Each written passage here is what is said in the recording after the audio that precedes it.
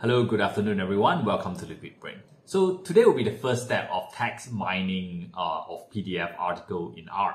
So what you see in front of you is multiple PDF file with multiple keywords on the column. So what I plan to do today is how would I be able to loop through all of the PDF file that I listed in the single folder, and from there count the number of keywords that I listed out. So for example, if I want to be able to automatically understand which article should I rank based on the 200, 300, 400 different articles that I have, would I be able to create an automatic algorithm to count those keywords that appears and how many times they appear within a certain paper, for example, and I can actually separate out from paper that I need to read and paper that I don't need to read. So this is how I do it. So first thing first is to create a list file, is to create a file list of all the PDF file within the folder. So if you are not in your current directory, which you can actually get just getwd, means you get a current directory, and if you're not in your current directory, you can actually set your current directory by setwd in this case. So you can set it to the directory that you want and make sure that this directory contains all the PDF file, and the file will automatically list all the file as long as they end with a PDF extension. Okay, you can change this based on whatever file format that you want, but the script that I run here only run on PDF. Okay, so the next one is to create a list of different keywords. So I only do 1, 2, 3, 4, 5, 6 different of them here just to give you an example, but feel free to list them down. This will automatically account for how many keywords are there and runs how many loops that you are. So just remember that every keyword that you added actually exponentially increase the calculation time, and you might want to be careful in your keyword selection to make sure that they are only super relevant to what you're looking for. Unless you have a lot of computing power, then it doesn't really matter. Okay, so the library we're using today is Dipler, String.R, and most importantly PDF2. So PDF2 is the one that we'll be using to read the content from the PDF file. So, and the first two is the file length and the word length, because with that we have to determine how many files are there in total and how many keywords are there in total. And then we're gonna generate a new list, in this case called word count, and we're gonna set the dimension of the word count to pre-existing number of file length times the number of word length.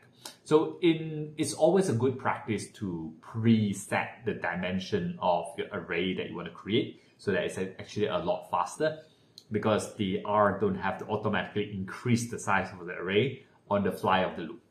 So if you can tell them in the beginning of the loop how big do you want the whole thing to be, and I can pre-allocate the space for the calculation later, it's going to be a lot faster and a lot more efficient. So just keep that in mind.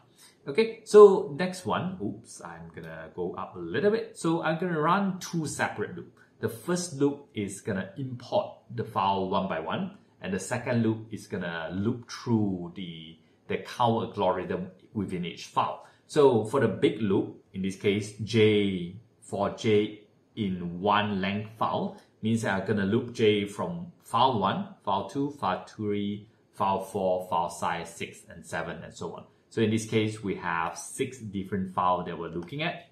So we're gonna loop 1 to 7. Okay, before I forgot, the word count that I initiated just now, I automatically populate with some sequence number. So in this case, 1 to 42, because when we create an empty array, we don't want to just have some empty value inside. So I want to pre-assign some value, so I can actually see how many columns and rows I created, as well as have an easy visualization of how the final matrix will look like, basically. Okay, once I've done that, I'm gonna first of all loop through the number of files that I have, in this case 1 to 7, where each of them, what I'm gonna do is to extract them and do some cleaning and pipe it to assign them to object called P1. So what I do is that I use PDF2 PDF text, and file is equals to file J. Okay, so files, remember, is an object that I created earlier that contains all the lists of directory of all the PDF within the folder that you created. And now I'm gonna read through one by one. So every time they read through this file, I'm gonna convert all the string to lowercase, because upper and lower is quite difficult to distinguish. So I'm going to convert everything lowercase so that it's easier for my matching algorithm later on. And then I'm going to replace all the tabs, which means that I don't want any extra tabs within the situation. I'm going to replace all the line breaks so that everything join into a large section. I'm going to replace all the multiple space. In this case, I'm sure there's a better way to do it. But what I do is that 4 space, 3 space, 2 space, and it is 5, 4, 3, 2. So every time I have a duplicated space region, I'll try to shrink it down so that later it's a lot easier for me to visualize the text. And then I'm going to replace all the digits, and I'm going to replace all the punctuation, and I'm going to trim the beginning and end space so that when I print out the thing, it doesn't have too much space. So just for example, let me just go for j is equals to 1. Let's just load the first document and see what happens, shall we?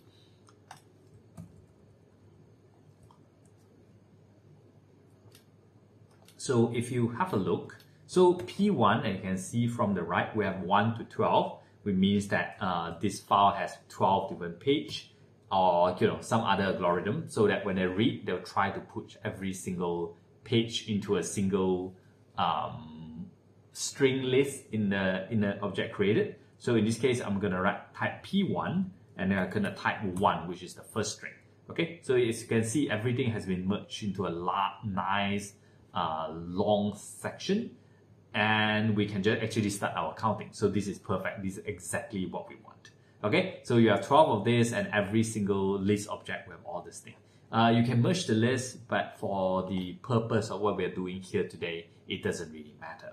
Okay, so once we're done, we're gonna create another for loop. So in this case, it's I in 1 to the length number of keyword. So in this case, we have 6 keyword. We're gonna loop through this code 6 times to count how many of them are there.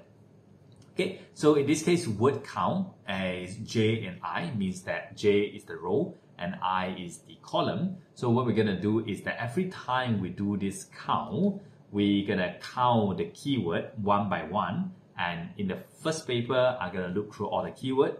Second paper, all the keyword. Third paper, all the keyword, and so on. And that will create a 2-dimensional matrix, and we'll pipe it to, again, our original file called word count.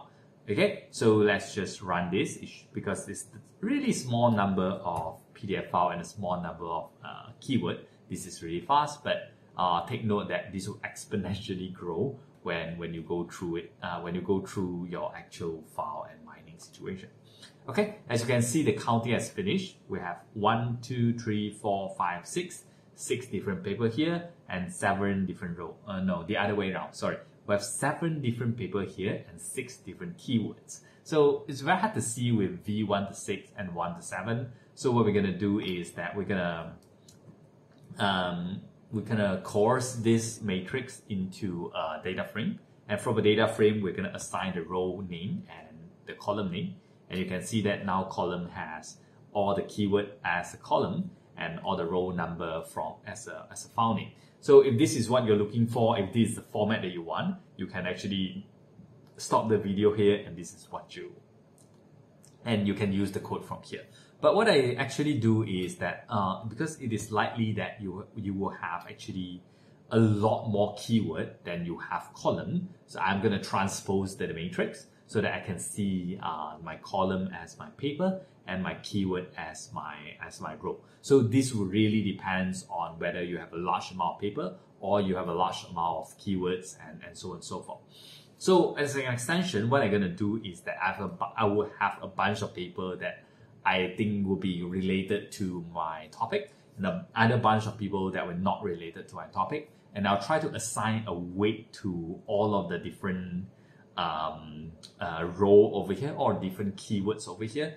And I'll try to see if I can run a gradient descent to automatically classify those paper into 2 groups, so that when I import a new paper into my algorithm, it should automatically understand whether it is above or beyond my cutoff and classify it as either relevant or irrelevant. So that in the end, I will only need to read the paper within the relevant region and I can ignore the rest. So before that happens, I think that will be enough for today.